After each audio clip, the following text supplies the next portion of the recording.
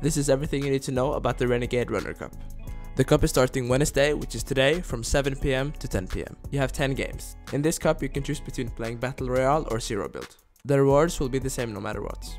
This is in duos, so tag your teammates. In this event, you can win this Renegade Runner outfit and her accessories. You also have the chance to win this loading screen.